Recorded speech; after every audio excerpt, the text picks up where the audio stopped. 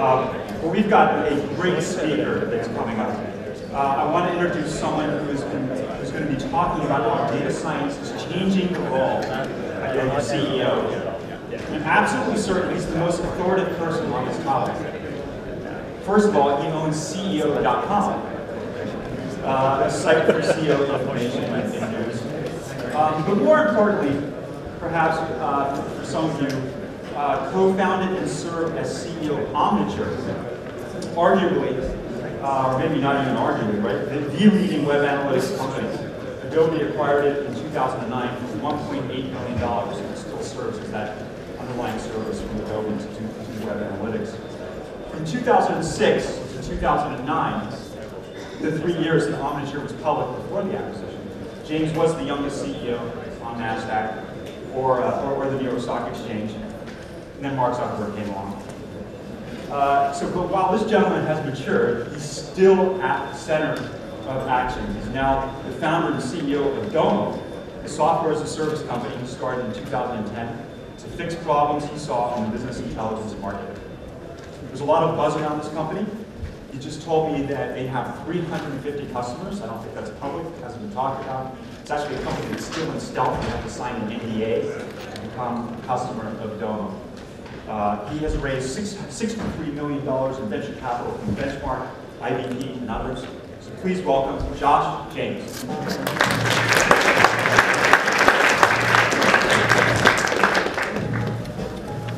guys, good to be here.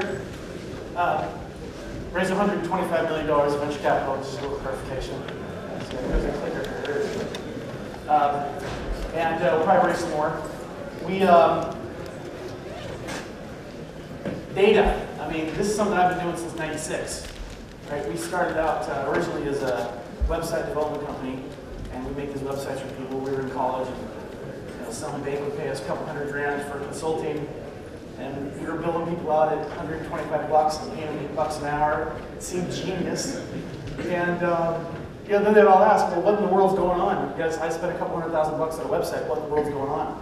So we try to install these different software applications to manage the data, and everything just fall apart. Something would get mentioned in USA Today, the traffic would double, and everything would fall apart. And so we started what we call remotely hosted software. We were actually the very first software as a service company. And doing this remotely hosted software, we started seeing traffic just go through the roof. We did free analytics. Shocking. We were a little ahead of its time. We couldn't support it because we didn't have a giant search engine to support the free analytics. But anyway, kind of built this thing into this enterprise analytics company, and then, as you mentioned, we sold it. And towards the end, one of the things that would happen to me is, I guess there's we've been doing data. I've been doing data forever, and I've been CEO for almost 20 years now. And one of the things that would happen towards the end is I remember going to Expedia. And I'm meeting these guys working at Expedia, and they were doing so many interesting things with their data in real time, right? And they were finding out things like people would go and try to buy travel, and then they would try to sign up as a new customer. They'd put a username and password in, and they forgot that they were already a customer. And they put that username and password in as a new customer. They would throw them out of the whole process, and they'd lose the sale. And they tracked this down, figured it out, and we were worth like $60 million in revenue, just that one fix. And I was so impressed. I mean, this is so cool. We're making so much money on our products. And I remember walking out and wondering, I don't know what we're going to do in sales this quarter. I have no clue. I wonder how many employees we have. Because I know we've been hiring like 25 a month. I wonder if we've hired them. No clue. I wonder what our cash collections are. Invariably, we originally started out, I did these monthly reports, and I created them. Like, here's all of the data that I want every month. And then it goes to once a quarter as we get bigger. And then once we're public, it's once a quarter, but any of my requests are behind the CEO's requests, and the CFO's requests. And I remember one in particular was driving me crazy. My VP of sales would always tell me, well, we got to hire bases in San Francisco, LA, and New York.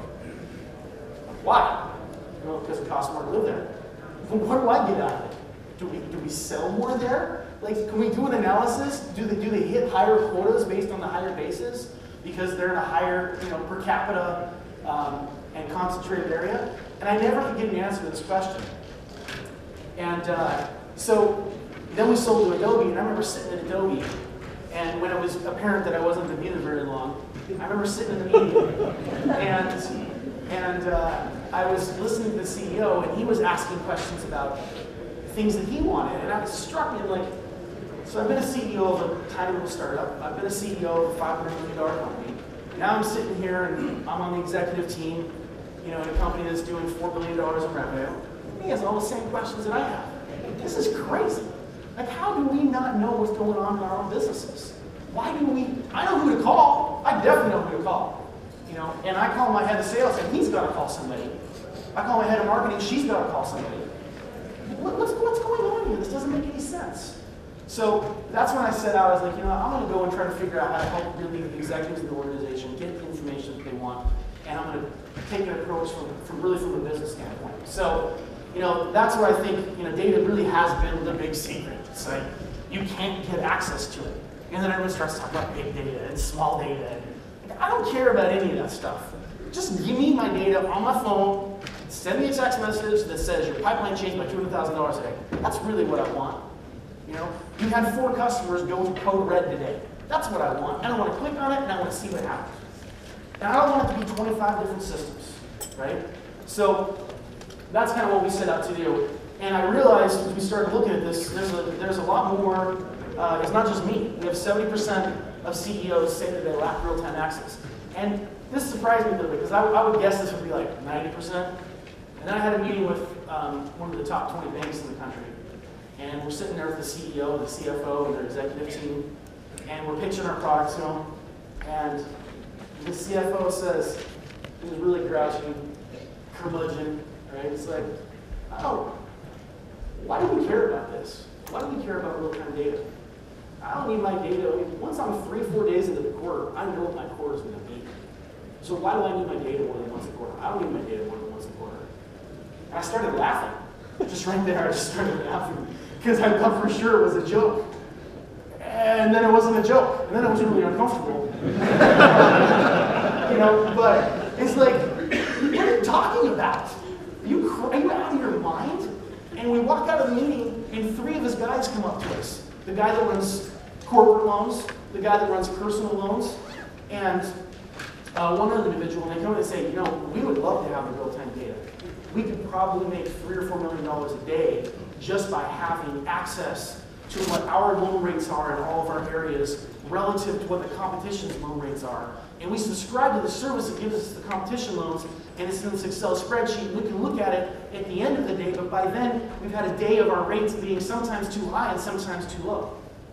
So I'm like, okay, maybe this number actually is higher than 70%. There's some idiots out there that think that they really don't need data more than once a quarter. And I think that's fair to classify them as idiots.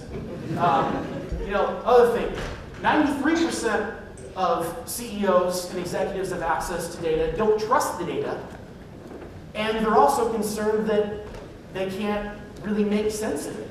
And we found there was another piece of data that we triangulated on this. There was another survey that was done, and it said 7% of executives feel like they have the right tools to use the data once they have it, the right skill sets.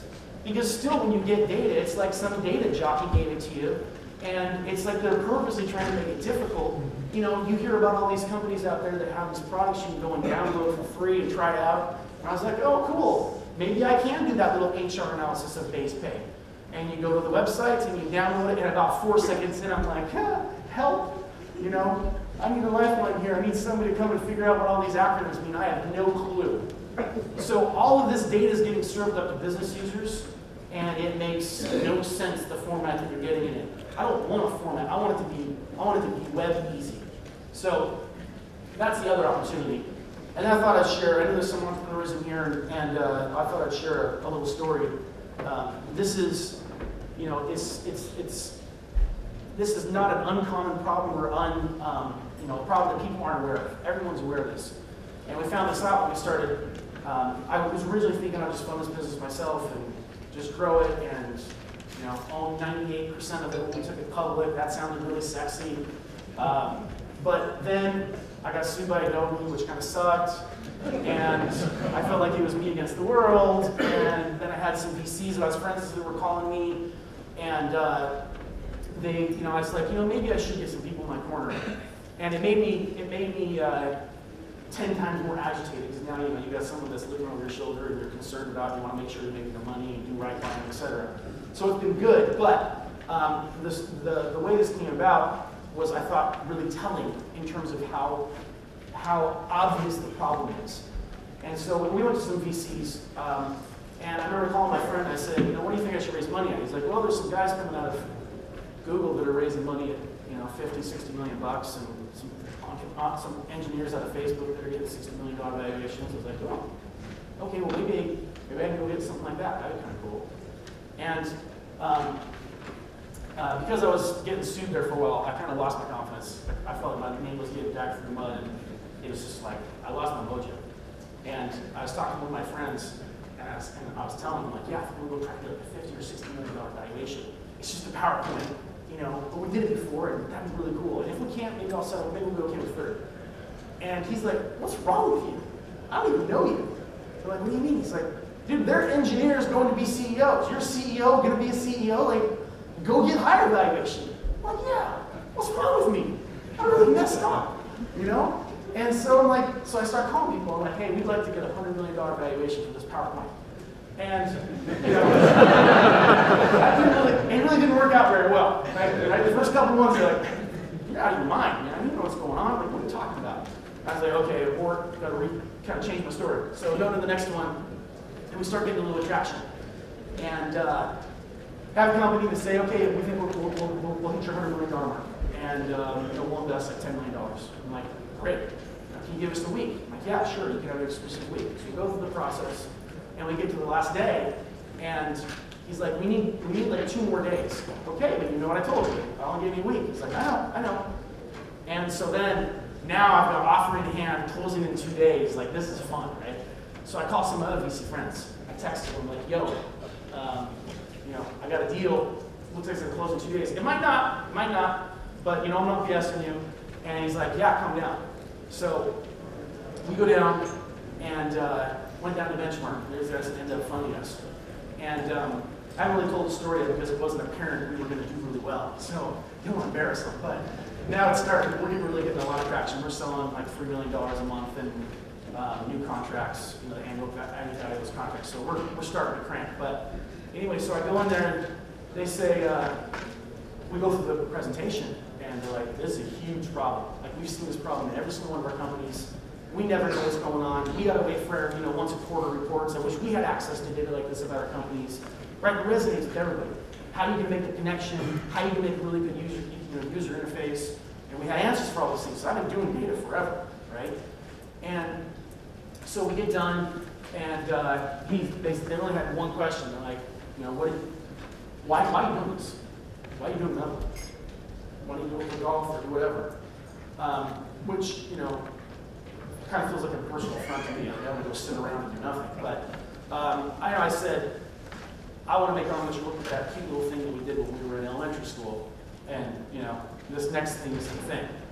And they liked that answer. It wasn't pre-scripted or anything. It's just how I feel, right? And but they were really excited about the space. And then we get done, and he's like, hey, can you hang around for a few minutes? I said, sure. So hang around for a few minutes, and he's like, this was like, I felt like I was in a Hollywood movie. It was so cool. He comes in and he's like, hey, we're not going to screw around here and try to tell you, this is why we're better than the next guy. We're going to give you a better valuation. You shouldn't be raising $100 million. We're not going to offer you, $10 million, like, that's for wussies, And $20 million, you're still just screwing around. He's like, this is the best part. He's like, you're Josh effing James. And you need $30 effing million, and we're gonna effing give it to you. And I was like, what? And I'm like, okay. Stands up, shake hands. That's it. 2 weeks later, we're funded. But I got home. I told my wife the story. She's like, yeah, you need to not think about that very often because I really would get it down. You go pick up the kids. But anyway, it was just cool to see how big the space is and how aware everyone is of the space, how big the problem is. Yeah, data is interesting. It's never been interesting what the acronym or the buzzword is. It's only been interesting how you make money out of having access to that data, and how quickly you can get that data, and how quickly you can get that data to the executives, and how sure you are that that data is accurate. So, at Domo, we sit out, and basically, this is kind of what I felt like my life was something like this. Data is all over the place. It's on your desk, it's in spreadsheets, it's in PDFs, it's in software service tools that you use, it's all over the place. And we basically put it all on your phone, on your iPad, on your web browser. And whether you get that data out of Salesforce or QuickBooks or NetSuite or SAP or your proprietary database, it now all looks the same. It's uniform, it's actionable, it's alertable. It's you can build any combination of charts and graphs that you want, and you can start managing by exception. And that's the thing that I always thought was interesting. Is like, I want to go on vacation, and I don't want to have to look at 30 emails every night to know that the thing is still on the tracks. I want to get a text message for the 3 things that are outside of my parameters. And everything else, if I don't hear about it, I know it's within those parameters. That's what I want. And I think that's what every executive wants for their businesses. So that's what we went out and tried to build. And really, when you think about kind of what's next, I think it's really about this transparency. And it scares people, right? I mean, it scares people, especially the bigger the company we talk to, the earlier on in the conversation we hear from customers, well, how do you control access to the data? And it's an important topic for sure. And we have all kinds of access controls. But it's interesting to kind of see the higher up in the org you get, the older of individual that you're talking to you get, the more you hear about control and access control, and make sure that no one sees something that's not approved by the office of the CFO, because they might take it and extrapolate out something crazy, right? And so we've had to kind of come up with ways to be able to say, okay, this one's not approved, but it's still data, and it's real time, and we can all take a look at it, have conversations about it. And the other way that we think about it is like, a lot of times we talk to somebody and someone will say, oh, you guys, that's kind of like BI. We don't think we're doing BI, and I'm not gonna talk about everything we're doing, but it's definitely, that's one area that a lot of our customers come from. And sometimes we'll say, oh, before we do anything in that area, we got to do a big data warehouse project. We got a $35 million data warehouse project we're going to do over the next 18 months, and then after that, we're going to start trying to figure out how to really do our business intelligence. What? That doesn't make any sense. Crazy? That's what they're doing, right? And then you go and you think about BI, and now they're talking about how we got to figure out all the things that we want to collect, all the things that we want to report on. And then once we figure all those things out, then we'll start really trying to figure out which vendor we should think about working with. And we flipped that on its head. I think it should be flipped on its head, where bite-sized little increments, bite-sized little pieces. It's not some giant risk where you got to go out and say, here's our big BI project and it's perfect. I was talking to one of the top 5 tech companies in the world and talking to their head of business intelligence. And he told me very, very proudly, we collect 85% of the data that we want to collect and have it available in our BI system. We have every BI software under the sun, and we think that we're doing a better job than anyone in the industry. We're so proud of that number. Really? That's crazy. How do you make decisions like that? That doesn't make any sense to me. And all this data lives digitally. Why is this so hard, people? So I think there's just when you think about the BI space, everybody got bought at the same time. All these billion-dollar companies got bought at the same time. The small software as a service companies were basically just trying to go and replicate the stuff that didn't work. By the way, 80% of people use BI are dissatisfied. So this is a space that was really ripe for coming in and really disrupting. And I think one thing I'll say is, like, for a lot of people it's really uncomfortable. But for those that kind of get on the bus, there's just so much opportunity. And we saw this with Omniture. And we had 6,000 customers. It's $1 billion in business today. And it created a brand new space. And we saw so many people start to figure out how to use data to manage their business. And then they would get promoted and promoted and promoted and promoted. And now I have tons of customers that started out as data analysts that are CMOs of companies. And we think the same thing is going to happen, more broadly speaking, in your business. Those that drive for analytics and have zero patience for someone saying, we can get that to you next week. Like, what? The data lives digitally, right? go get it for me right now. Let's figure out how to get access to this data right now. And you know, those that do that, I think are going to really be the ones that benefit. So, it's Jay's getting together. It's 20 minutes. Peace out.